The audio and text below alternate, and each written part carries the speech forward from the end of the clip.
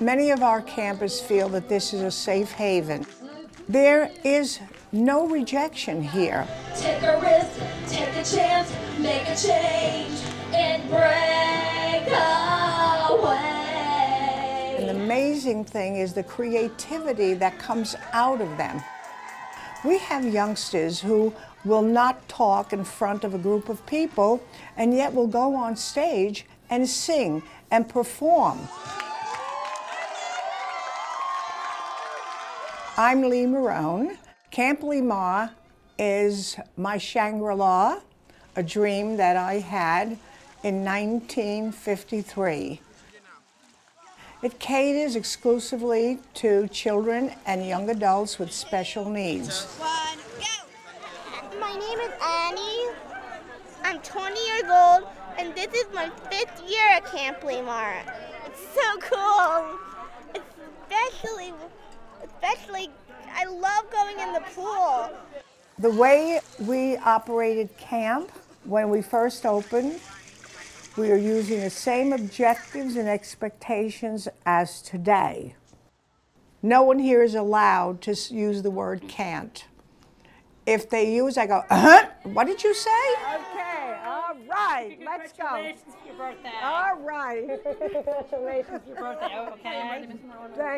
Thank you, sweetheart. Okay. No pushing. Come on, girl.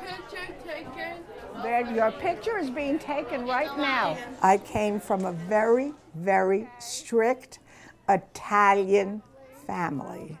You learn to sit at the table and speak when you were spoken to. And I'm not interested in strictness for our youngsters. Do it with your mouth closed. Good job, Patrick. Good, you're trying. But that they have introspection and understanding. For instance, I don't have to tell my campers now, stop asking for everything you want on visiting day. They know it's 1 or 2 things, not 22 things, because we inculcate moderation and appreciation for what they get and what they have. That's what the love is all about, that they can feel that someone loves them and cares for them, and it gives them a lot of security. So you're all peppy this afternoon. Well, I'm always peppy. Bless my staff. It's like we're in a different world. This is the Limar world. It's only kindness, caring, and sharing. And also, we're very optimistic. We always believe that we have to take every kid out of the closet. And so many are really still to this day hidden and sheltered. And we're opposed to that. Our campers will outlive their parents. They may not go to college, but we want them to give back to society. We want them to get jobs. They have academics, they have speech therapy, they have all the things to give them what they need to survive in the real world. Welcome to our Founders Day, August 5th, 2012. My name is Ari Siegel. I'm the director and the owner. The summer of '94, I purchased camp from Lee Marone, and Lee and I have been together the last 20 years. Every year, they used to call it my birthday, and then I felt, well, let's not get into the age level, so we named it Founders Day. And it just so happened that it also was my 60th year at camp and my 85th birthday. Lee, as well as myself, did not have a special needs child before we started. I was single when I got to camp. A couple years into camp, I met my wife, Abby. We had our first child, Zachary, and Zachary was born with special needs. He's globally delayed, and he's a camper here. My son had a cerebral hemorrhage at 3 and was hemiplegic and uncontrolled epileptic. Ironic. You think you understand, but until you're a parent yourself, you really don't understand what the parents go through.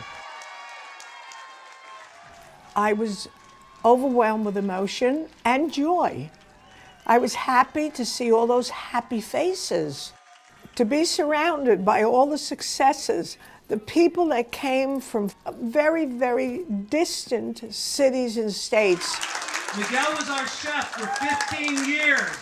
Because they felt that camp had an impact on their life. We drove him all the way from Idaho to be here today.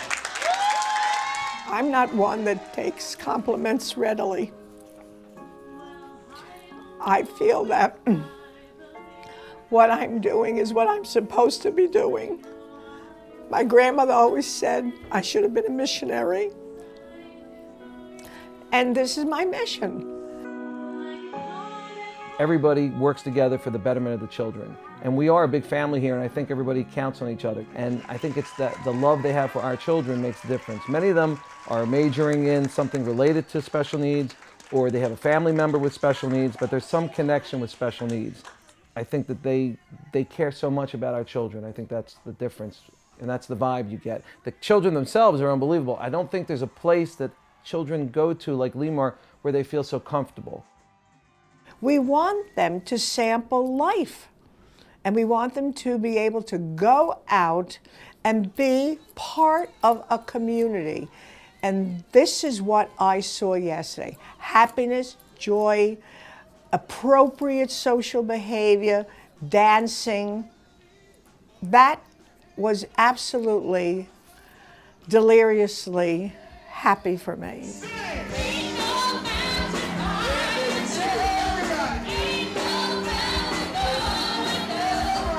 My staff symbolizes Khalil Gibran's philosophy about what the integrity of man is, to raise each person to the dignity and the image in which he was created.